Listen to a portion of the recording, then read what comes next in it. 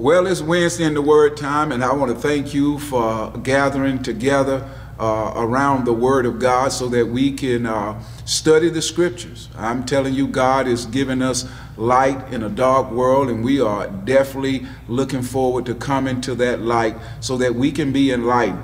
The Bible tells us in 1 Peter 3:18 to grow in the grace and knowledge of our Lord and Savior Jesus Christ. And the Christian growth is not just something we do at certain stages of our life. It is a lifetime journey, and we grow through the Word of God. We grow through exercising our faith. We grow through worshiping the Lord. So God has given us everything that we need that pertains to life and godliness in Christ. Every believer should be walking in victory. Every believer should be moving forward in the things of God. Well, here again, thank you for joining me for this time for us to get in the Word of God.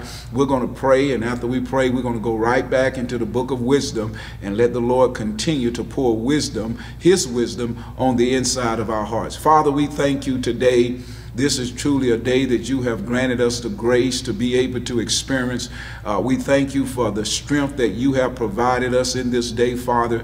It is because of your strength that we are strong in the Lord and in the power of your might. Thank you, Father, for the counsel of the Lord, the godly counsel, the advisors that you have given us in the earth, Father, so that we can be as iron sharpening iron with one another, so that we can encourage one another, edify one another, and even enlighten one another to what, God, you are speaking in the earth. Thank you for your favor that you have surrounded us with, Father. Thank you for the mercies of the Lord that are new every day in our life, God. You said in your word that we wake up to new mercies. So we thank you for the mercies that we woke up to this day, and we give you all the praise and glory. And Father, we thank you for the word of God. This word is life and health to all our flesh, and this word is powerful than any two-edged sword. And this word is going to the deep places of our lives, Father, and causing us to look more like Christ. Thank you for the transformational power that is taking place in our hearts and in our minds as a result of the living word. And now, Father, we ask that you would speak to our hearts, speak in our minds, give us revelation knowledge, Father, that we may walk in the counsel of the Lord, the secret counsel. That's what you share with those who are in covenant with you. We thank you for giving us an understanding heart. We thank you for living faith, faith that is alive and active in the wonderful name of Jesus Christ. Glory to God. Well, we are continuing to minister on this course that we sense the Lord leading us in, and that is prospering through Proverbs in every arena of our life.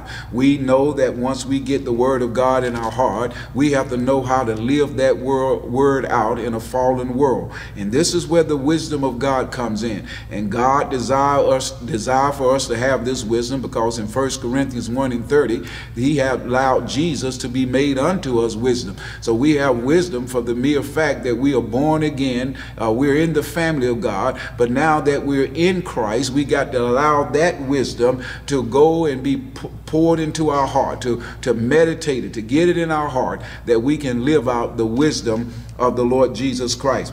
In Ephesians 1:13 and 14, the New Living Translation reads like this: "And now you Gentiles have also heard the truth, the good news that God saves you. And when you believed in Christ, he identified you as his own by giving you the Holy Spirit." Now, with this new identity in Christ, we now have to learn how to yield our wills and our emotions to the Word of God. We have to begin to allow God's Word, God's purpose and plan to become part of our desires. But yet at that point, we have to be willing to make decisions. God didn't make us some type of robot. We still get to make decisions, and we got to decide how we're going to come in agreement with God, partner with the Word, by yielding our will, yielding our emotions to the Word of God. Well, in Proverbs 15, take your Bibles and turn there. In Proverbs 15, Solomon now comes and provides wisdom instructions on right emotions and choosing the right way to live out our faith in the Lord Jesus Christ. And so we're going to listen to Solomon as he speaks to us in areas of our lives in which we have to choose to release the power of God. That's what I meant when I said by willing to yield to that. A lot of times we as believers, we know what the words say, but then we have to decide, am I going to yield to that? Am I going to yield to that power that God has promised on the inside of me as well as in his word? And so we have to learn how to yield to the power in order to walk in this wisdom instruction that God has given us. So Proverbs begins in chapter 15 by focusing on the power of our words. And in verse 1 through 7, we're going to see what wisdom has to say in regards to the power of our words. So often when we talk about or focus on our words, we have a tendency in the church to look at the negative sides of words, and we neglect the ability that God has given us to use the right words, to use his word, to speak his word out of our mouth. The Bible says in Psalms 104 verse 24 that the world was framed or established by the wisdom of God. In Hebrews 11 verse 3, the Bible says God created the world by his words. So words have the ability to do good. Words have the ability to create that which God is speaking. It has creative ability. And so I want to talk about how we can focus on the good side of our words, how our words can be filled with the anointing of God, and great things can happen in our lives, in our families, in the earth, because believers know how to use their words. Well, it begins in verse number 1. It says, a soft answer turns away wrath, but a harsh word stirs up anger. And so we see that words can calm the negative emotions of others. Yes, the word soft means gentle or kind. Most conflicts go unresolved due to, first of all, a lack of words. People will not have the conversation. People have a tendency to try to avoid dealing with the situation because it requires what? It requires work. It requires vulnerability. It requires being open and transparent and being honest. So sometimes there is a lack of words, and because of a lack of words, what happened? Conflict remains. Life goes on, but there is some tension in the relationship. Why? Because somebody need to be willing to say, we need to use words in order to resolve this conflict. So sometimes there's a lack of words, and then there are times where there are words, but there's a lack of love in the words. That sometimes there's a lack of words, but then when there are words, there's a time where there may be a lack of love in our words. So wisdom says kind responses to tense situations or quarrels can diffuse the power of anger both harsh words may cause.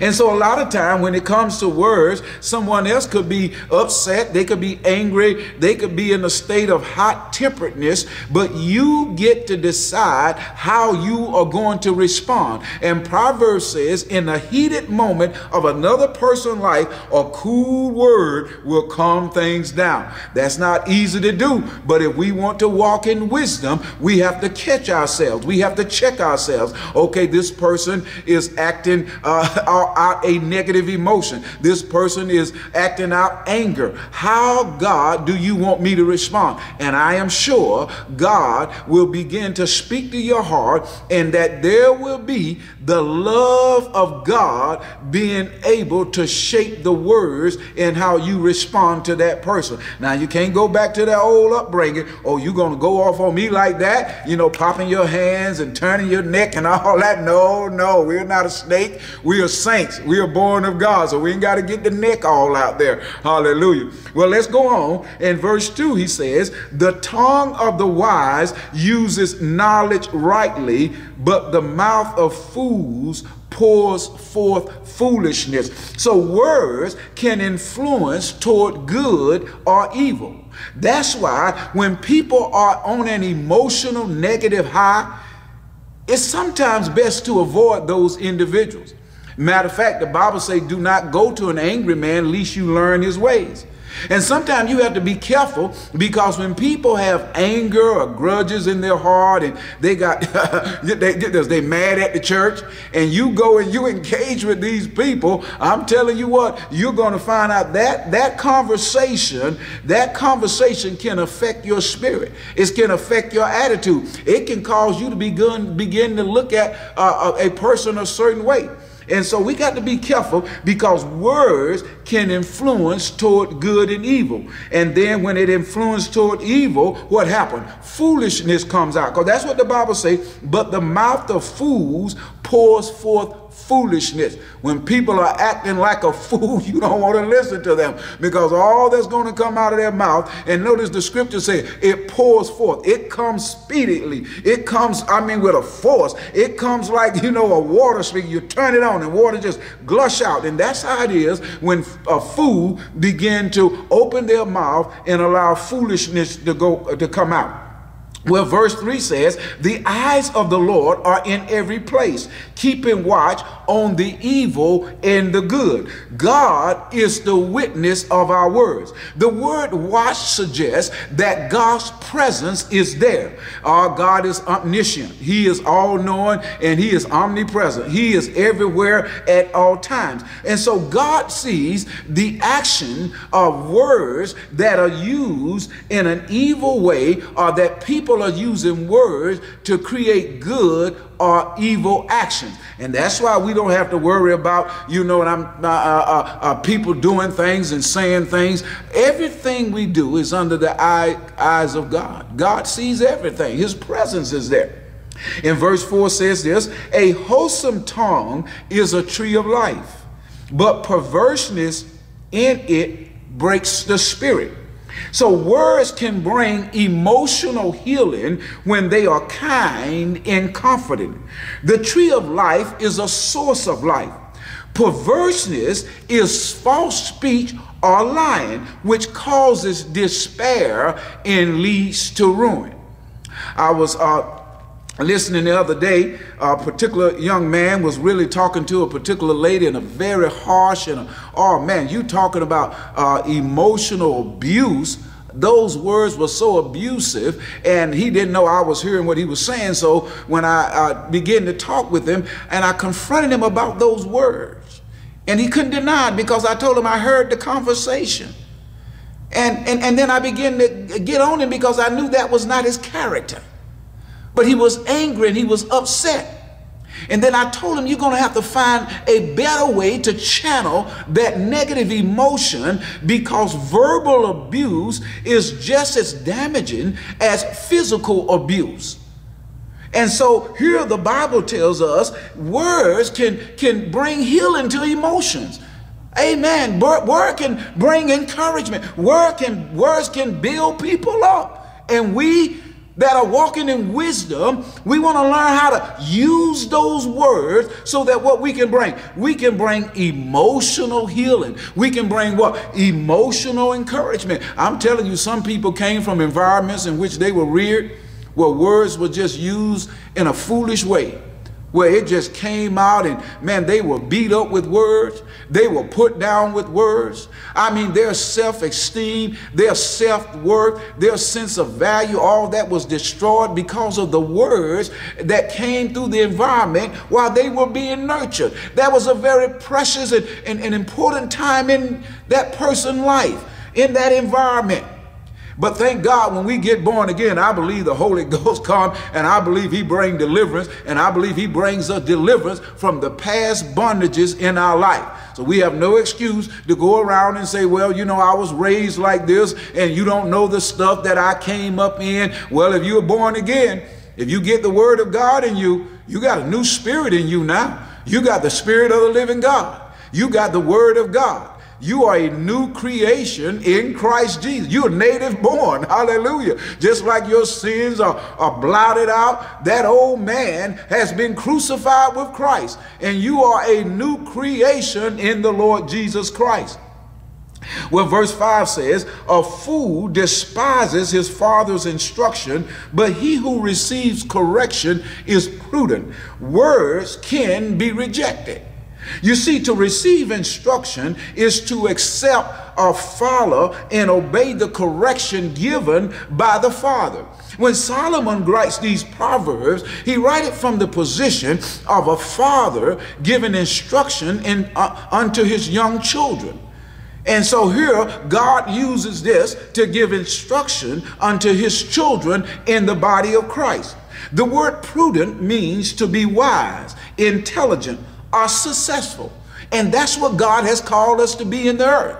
We're not to be ignorant. We're to be wise. We're to be spiritually equipped. We're to be spiritually informed. We're to be spiritually enlightened. We're able to have, called to have spiritual discernment.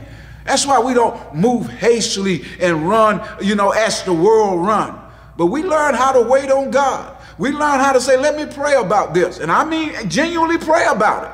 Don't just use that as an excuse to do nothing, but bathe that thing in prayer. Why? God is watching your heart, and God sees when you are literally sincere in wanting to have his wisdom in that situation, so you are genuinely praying about the matter.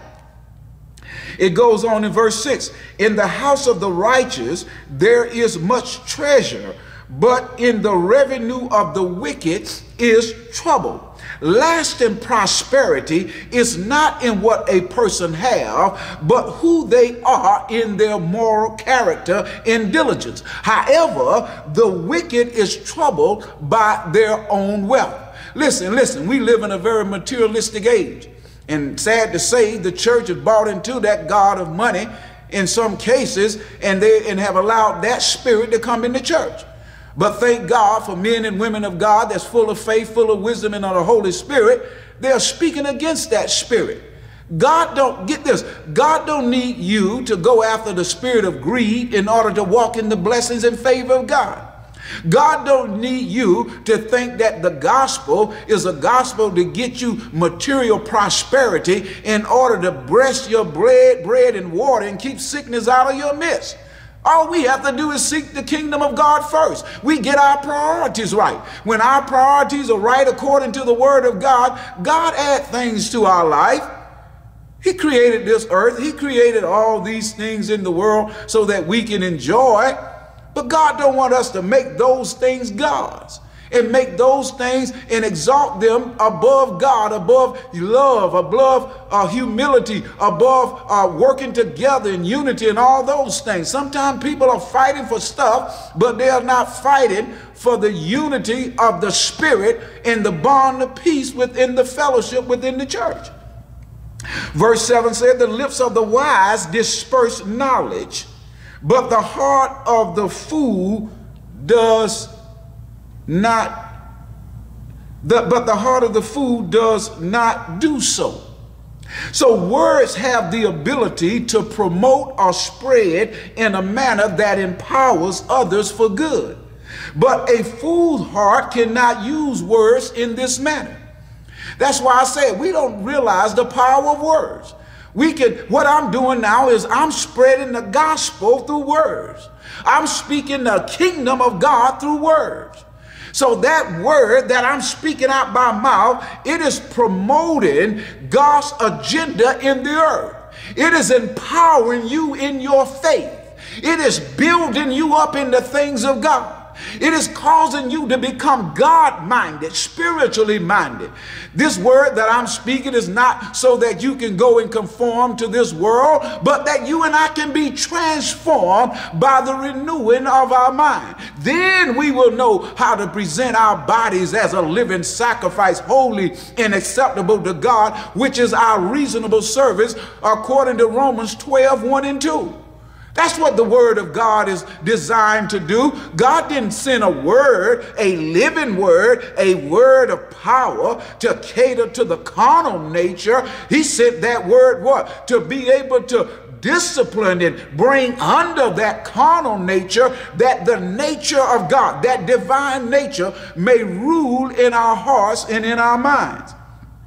And so we see here the power of words. Not only is there power in words, but there's power in God's love. And that's what wisdom brings out in verse 8 and 9. It reads like this: the sacrifice of the wicked is an abomination to the Lord, but the prayer of the upright is his delight. The way of the wicked is an abomination to the Lord, but he loves him who follows righteousness. One way in which we experience God's love is through our worship.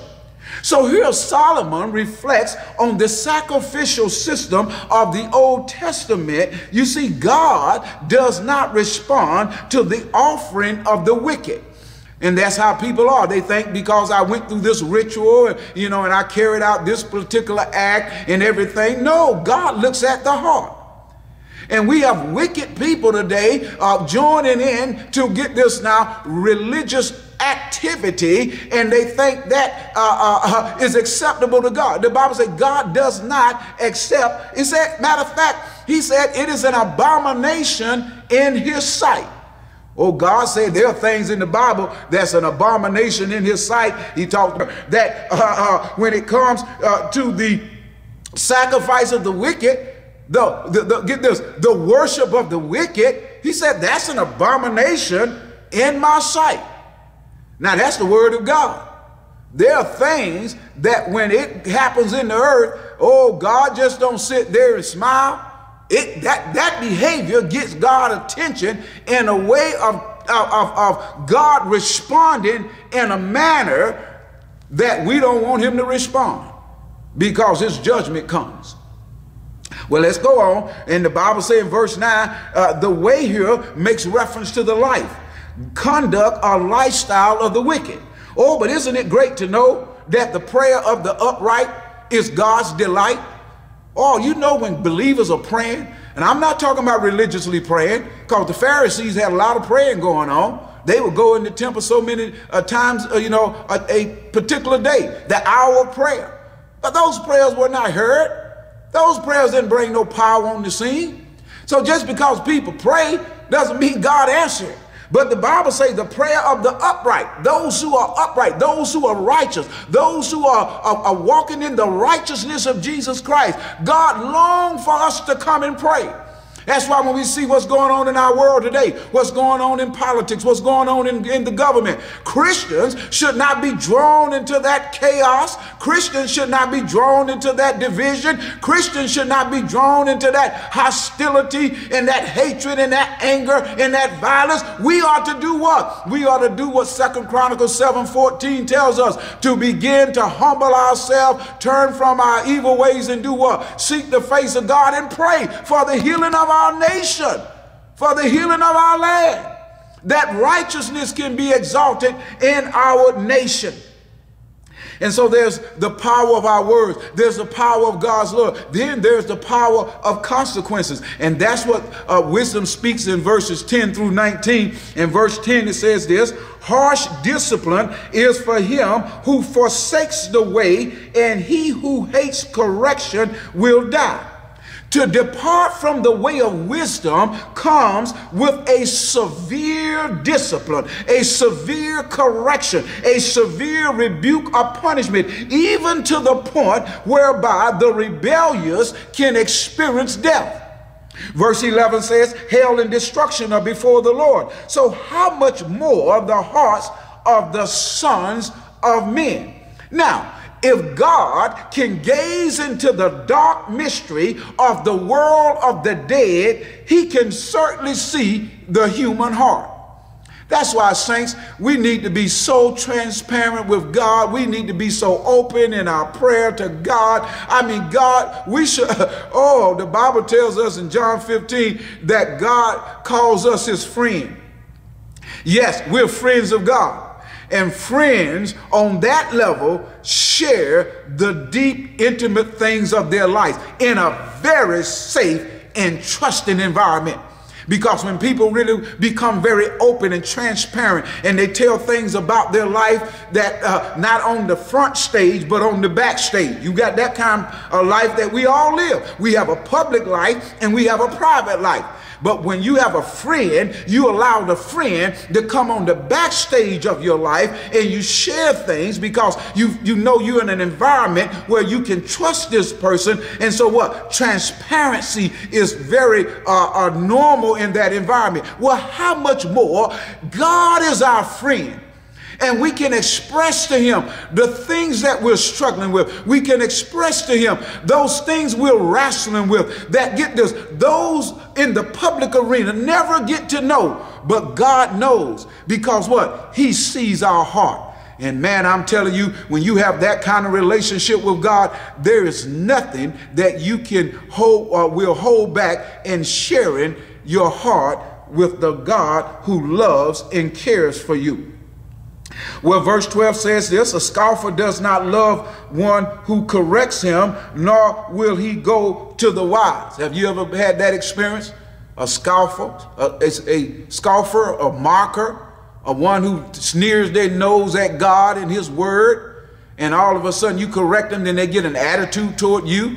Hallelujah. Sometimes your own children will do that to you. Sometimes family members will do that to you. So what you should do, stop correcting? No. You continue to correct. You continue to love. You continue to pray for them. Because get this, a scoffer is really rejecting God. They're rejecting the word of God. They're rejecting spiritual truth. They're rejecting the wisdom of God. And I'm telling you what, when wisdom is speaking, we should listen. And right now, wisdom is speaking. Man, when wisdom is talking, I have learned I want to hear the voice of wisdom. Sometimes people say, you know, I just want to go and sit down at the feet of a certain person. You know, could be somebody famous. Well, if they're not born again and filled with the knowledge of God, you know, and don't have the wisdom of God, I don't know how Christians can get so much out of that. Yeah, you know, but I think, man, I love to listen to someone that's got the wisdom of God and they're speaking the wisdom of God and they're giving me insight into the wisdom of God. Oh, man, those are the type of ears you want to really listen to. Why? Because that is the wisdom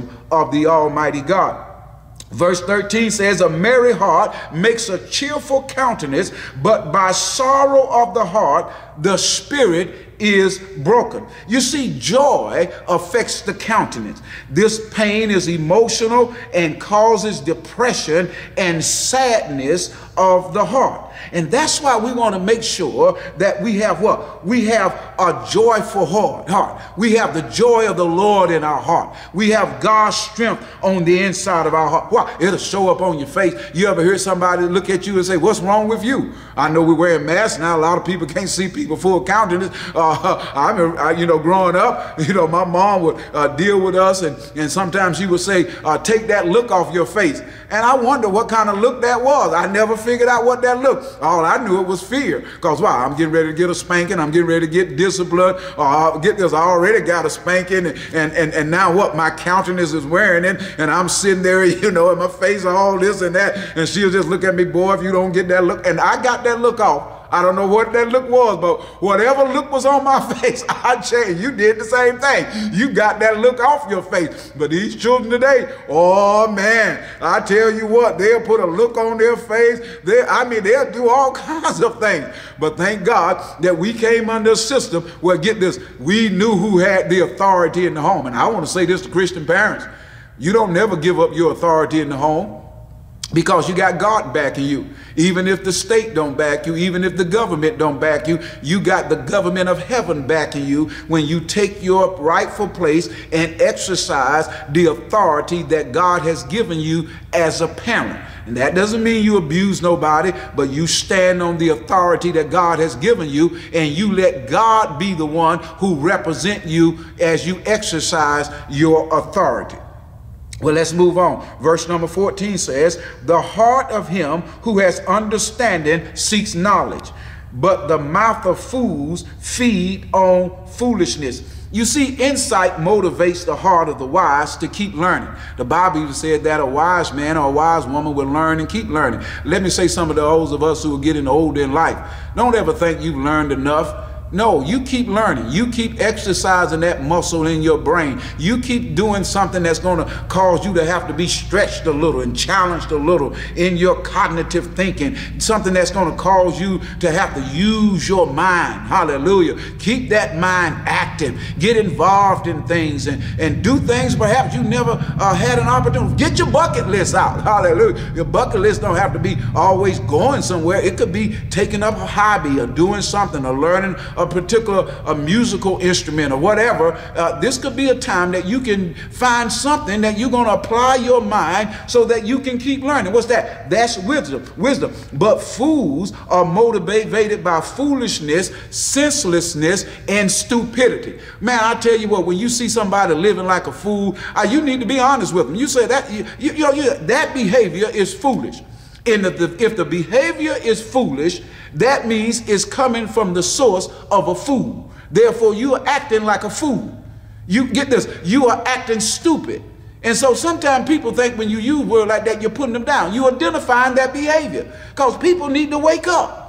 You don't need to keep living foolishly. God don't recommend us to live foolishly. All that's going to lead to what? It's going to lead to destruction. It's going to lead to pain. It's going to lead to us not being able to live out our days in some cases. And so this is serious life living, and we have to be willing to be open and honest with people when we see that behavior based on Proverbs. As we're studying this wisdom, when you're looking at some of this stuff, as it make a contrast between wisdom and the fool, and while you're looking at the fool, you'll be somebody's name probably coming up in your mind. Oh, that's so-and-so. Oh, that's my cousin. Oh, that's my niece. That's my nephew. Oh, that's my brother. That's my sister. I'm just saying, because what? Foolish behavior is in front of us. And based on the word, God reveals what it looks like. And God is telling the fool, stop living foolishly. Stop making unwise decisions. Stop resisting wisdom. Stop sneering your nose up in contempt toward God. Stop saying you don't want anything to do with God. Without God, we can't even exist. We need him. Hallelujah. Well, let's go on. Verse 15 and verse 16 says this: all the days of the afflicted are evil, but he who is of merry heart has a continual feast. Better is a little with the fear of the Lord than great treasure with trouble. You see, poor people can have a difficult life. However, being poor with a cheerful heart while poor can be a continual feast regardless of what your circumstances may be. You know, there was some teaching that came through the church with that polluted prosperity gospel, greed gospel, making people feel that anytime you were poor. I just look bad on the poor. When God speaks of the poor in the Bible, he speaks of ways of making sure that there are laws established so that the poor can be protected, so that people won't take advantage of the poor in everything. But when we look at the poor, we have a tendency what? To judge them and look down upon them. And so a poor person can have the joy of the Lord in their heart. And then he goes on in verse 16 and he said this: having little with a heart that seeks to honor God is better than having an abundance with great confusion, turmoil, and panic. Yes, got a great feast, but get this, there's no joy. There's no cheerfulness. Right in the midst of the feast is trouble. All right, verse 17 says, better is a dinner of herbs where love is than a fatted calf with hatred. Where people love each other, a plate of vegetables without meat is better than a lavish meal where hatred dwells. A fatted calf represents a luxurious meal. I was talking to someone the other day, they're in their 80s, and they were sharing how they remember growing up where, when they got ready to eat, very seldom did they have meat. And some of us know about that, where we got that, what we call the bean pot, and had that big piece of bone. It wasn't meat, but it was a bone, I reckon, to give the beans flavor. And boy, we enjoyed those meals. We didn't sit there complaining, where's the beef? You know? So a lot of time, we have to begin to look at life from a different perspective.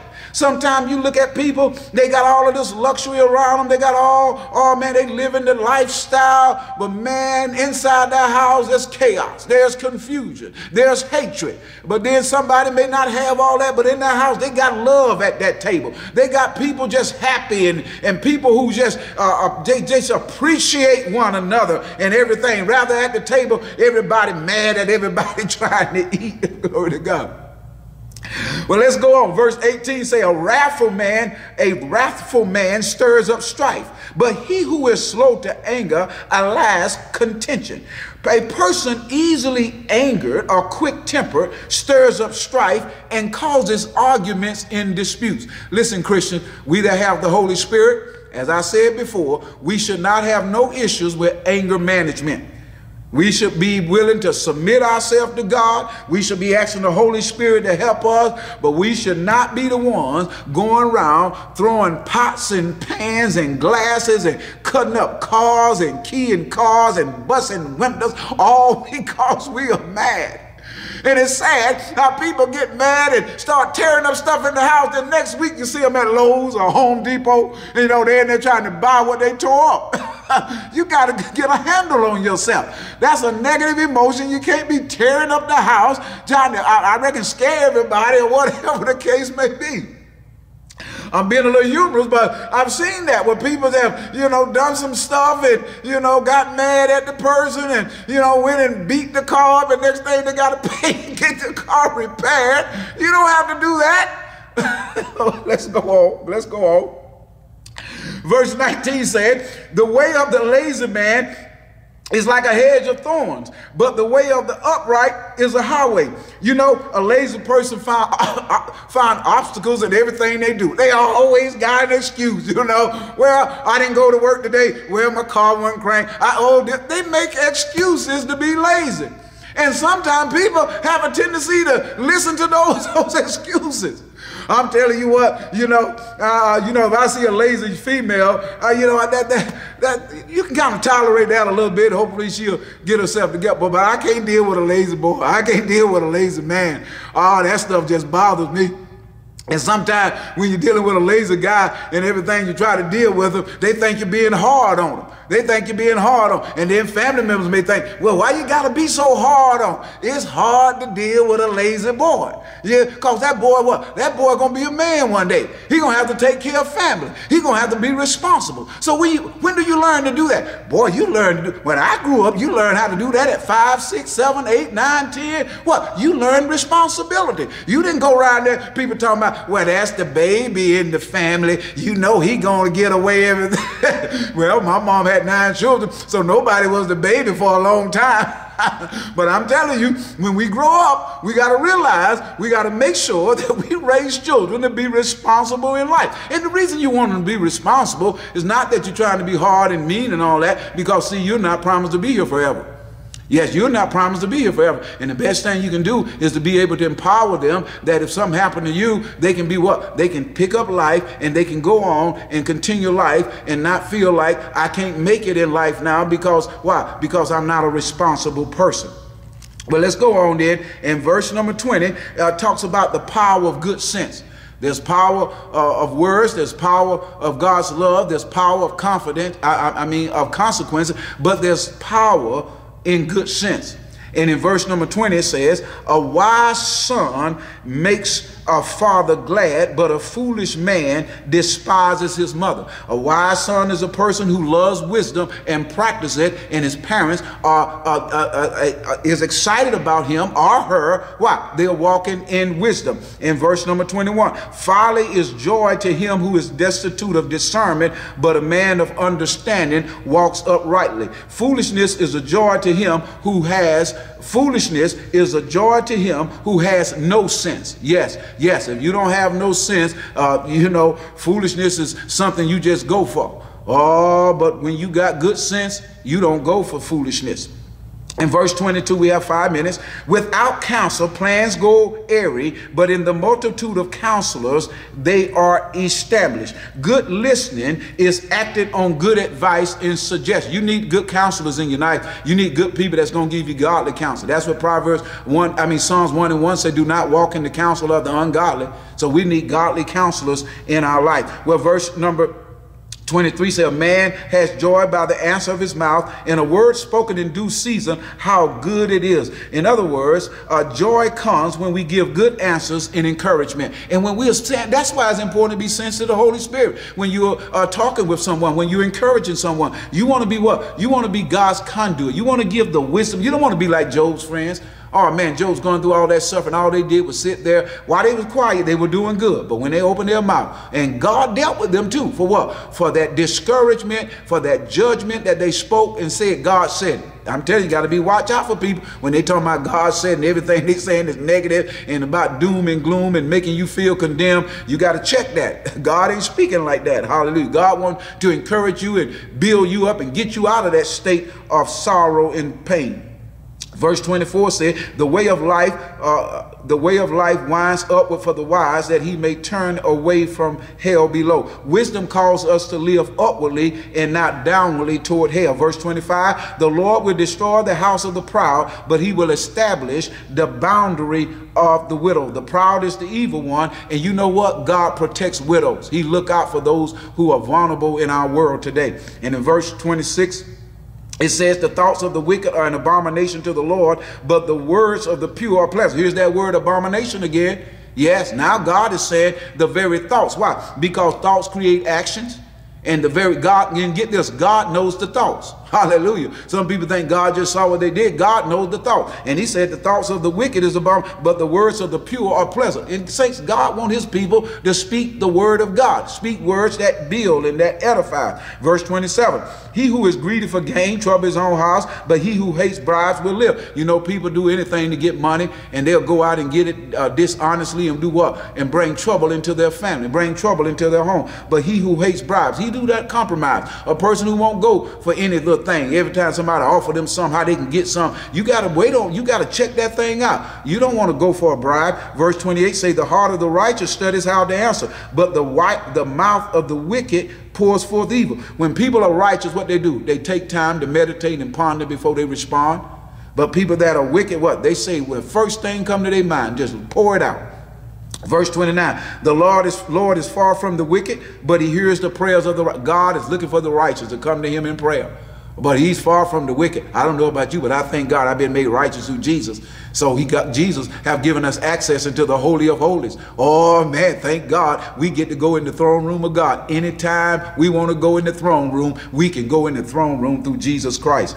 All right, the light of the eyes rejoices the heart, and a good report makes the bones healthy. You know, when you hear good news, it encourages you. And when the eyes are reflected on the joy of the Lord, it encourages the heart. Good news called psychological health. Hallelujah. Thank God for good news.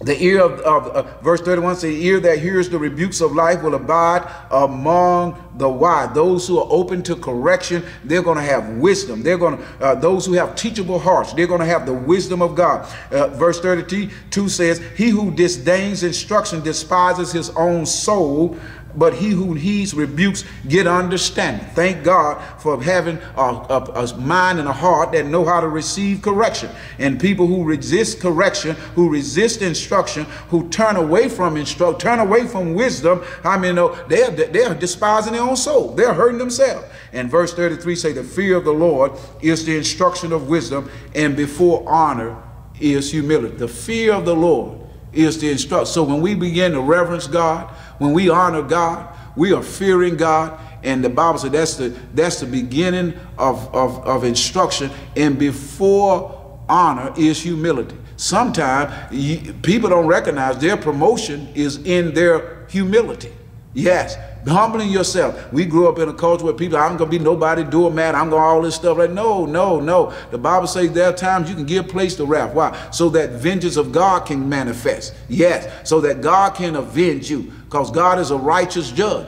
And there are times you just going to have to humble yourself in situations. If you're in a place where there's established order and authority, and those authorities don't seem to be treating you right, you don't want to fight with the arm of flesh. James chapter 5 verse 13 says, if anybody's being ill treated, let them pray. Yeah, you got to begin to pray. And you pray and watch how God moves through your prayers. And you walk in love and watch how God, I'm telling you, God will cause you to receive honor right there because you are humbling yourself before him. Well, we're going to stop right there. Have 3 faith questions, action questions. One of them, how can you begin to reap a good harvest from your words and use words to diffuse the negative words of others? Maybe you're facing something right now and wisdom is speaking to you. I want you to begin to change how you speak in that situation. I want you to change how you've been responding to that person. And then wisdom may be telling you, I want you to begin to sow some good seeds with your words. I want you to intentionally be an encourager. I'm not talking about somebody going around being a fake and a phony and saying things that ain't in your heart. But if you practice speaking positive, encouraging things, it's going to become part of your nature. It's going to be part of your heart. Hallelujah. Then a negative person, always negative, always, you know, looking at things and complaining. And I've seen some Christians like that. You probably know some Christians like that. You got to pray for them. And then there are times you got to correct them. So you need to listen to yourself. It could be a husband and wife, and one of the spouses are very negative. Maybe the other spouse say, you always negative. And you're supposed to be a person of faith. You're supposed to be a person that trusts God's word. And sometimes people don't even realize how negative they are. They've been doing it all their life and nobody held them accountable. You know, they do it for attention, or they do it because they just like, you know, being negative. No, I don't want to be negative. Hallelujah. I want to have the word of God in my mouth. And I know you want to have the word of God coming out of your mouth. Now, how can you begin to channel negative emotions in a manner that avoids displaying the character of a fool?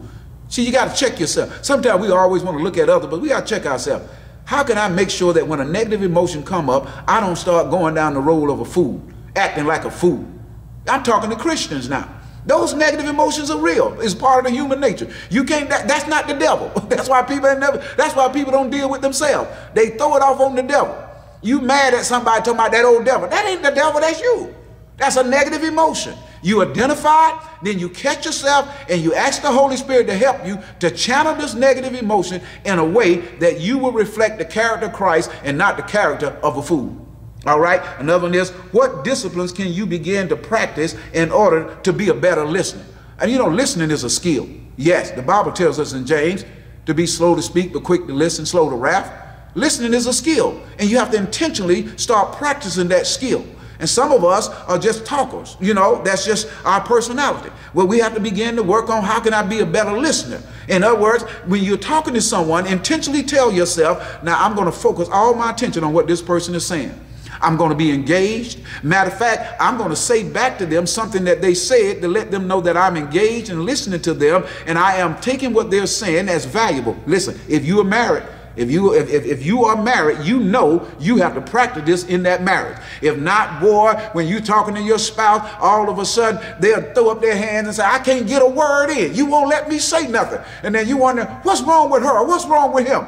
You're not a good listener, and you need to start practicing it. And the best place to begin is, first of all, in prayer with God. Hallelujah. Sit there and be quiet and listen to the Lord. Then start practicing it if you're married with your spouse. Then practice it with your children. And then take it into the workplace and practice it there. And you'll find out that you are developing what? Good listening skills. You can hear people, but you may not be listening. And we want to be good listeners. We'll have some announcements this Friday. Join me for the Leaders Corner. All leaders, Word Alive. Make sure you tune in. If not, you go back, look at it later on YouTube or Facebook. But we want you to be engaged in what we're speaking relative to Christian leadership. And this coming Sunday, we're excited about it. Oh man, the vision of our church, we are here for spiritual cultivation, loving care and creating great commission moments in our life. And that's what we're about. We're about building up, equipping saints so that what? So that we can reflect the love of the Lord Jesus in the world and among one another, and so that we can be like Jesus with that woman at the well. We can go through our normal day and look for opportunity for God to create great commission experiences in our life. That's soul winning, reaching the lost. That's the heart of God, and that should be the heart of the church. Well, we're excited about the vision that we have here at Word Alive Church, and that vision is coming to pass in the midst of a pandemic. That vision has not stopped. It is going forth, and I want to thank you for being faithful to that vision. And as we get ready to celebrate this first Sunday, this is our financial discipleship Sunday, and Word Alive know what that is. Glory, that ain't no fundraiser, that ain't no match my giving, but that's because we've set our heart on the kingdom of God, and we set our heart on making sure that we are honoring God with our wealth. We are making sacrificial giving a joy and a delight, not a burden, but a blessing in the name of Jesus. And so our successful singles, remember February the 13th, we're looking to engage with you all, and also our 2-in-1 marriage ministry on February the 14th. We're looking forward to engaging with you all. Have a great day in the wonderful name of Jesus, and walk in the wisdom that is from above, that is peacefully, that is pure, and easily to be entreated. That is the wisdom of the Almighty God. God bless you. Have a great day.